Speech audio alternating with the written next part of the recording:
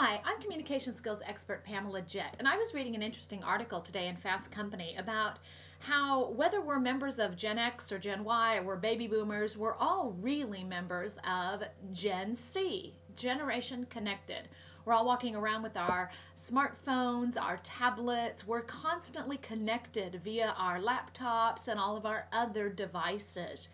And as I was thinking about this, I thought, as a communication skills expert, I want people to be connected because connectivity is part of communication. However, I would caution us to also bear in mind that if we're members of Gen C, we run the risk of sliding into Gen D, which is generation disconnected. We spend so much time with our phones or our other devices, and we send text messages and we send quick video messages like this one that we forget sometimes the power of face-to-face, one-on-one communication.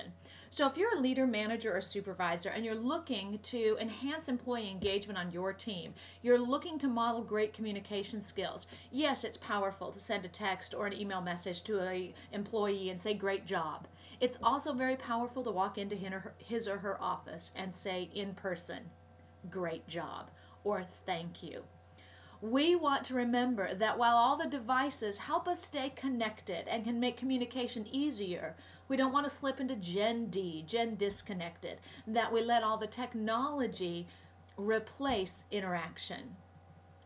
Face-to-face communication, whether it's to solve a problem or to express gratitude, is a powerful way to enhance people's sense that they matter in an organization.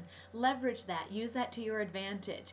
Use all the technology to your advantage as well, but don't let Generation C turn into Generation D.